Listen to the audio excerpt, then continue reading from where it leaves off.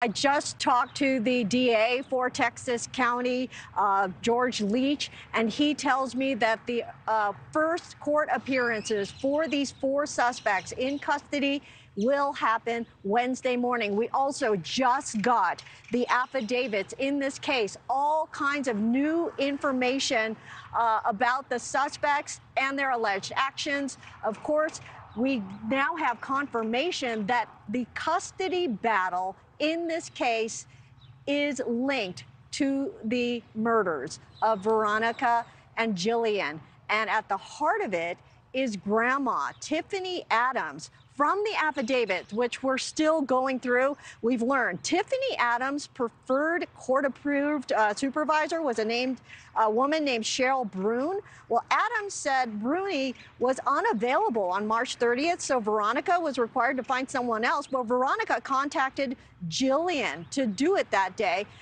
And Adams told the Oklahoma State Bureau of Investigations on March 29th that the kids spent the night at a friend's house. Adams was going to pick them up before the visitation. She called Veronica at 9 that morning to confirm the meeting. And on the 30th, but Butler told Adams something came up and she was not going to make it. Phone records confirmed that call, but phone records indicate Veronica was picking up Jillian at that time.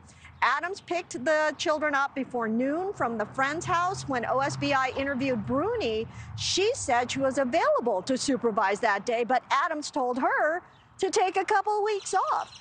Now, recordings were obtained where where the father, Wrangler Cole Rickman, discussed death threats by Adams and Tad Cullum.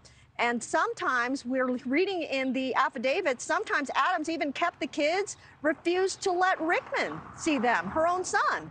Rickman's grandma told him in mid-February that, quote, they didn't have to worry about the custody battle much longer because Adams had it under control. Now, Adams' cell phone searches include web searches for taser pain level, gunshots, prepaid cell phones, and how to get someone out of their house. We are also now learning that the Twombleys, the 2 that are also in custody, Cole and Cora, their 16-year-old daughter told investigators she overheard group conversations about Veronica not protecting kids from her brother allegedly sexually abusing them. We're still going through these court affidavits. I've also read that on that morning, Jillian Kelly had a firearm in her purse. And when law enforcement responded to the scene, there was no firearm at that scene. And over the weekend, NewsNation on the ground obtaining exclusive video of the arrest warrants being served on these 4 people in custody. We are now learning more about them, going through these affidavits still, and there is still much more information that we're gleaning. The news conference, they would not confirm, Nicole, whether the bodies found over the weekend are those of Veronica and Jillian, but it is strongly suspected that they are.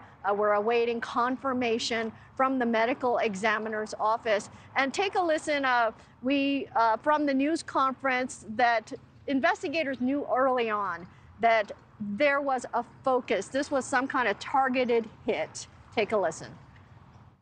All right, there was a lot of questions from the public as was there any danger to the public? And I think from the get-go, once we arrived on scene, that and we gained a little bit of information that we felt this wasn't a random deal.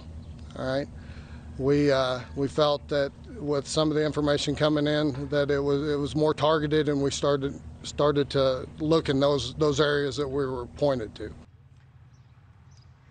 And that's the Texas County Sheriff who I chatted with this morning. He seemed truly relieved about this investigation.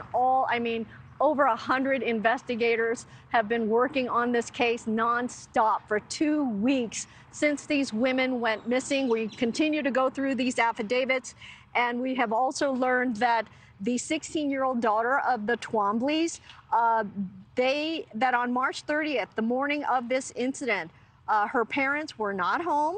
They returned home around noon. They had taken a pickup, and they told their daughter to clean the interior when they returned. When they left, they told the daughter that they were going on a mission. Thanks for watching, everybody. Go to joinnn.com to find News Nation on your television provider. Also, don't forget to click that red subscribe button below to get more of News Nation's fact-driven, unbiased coverage.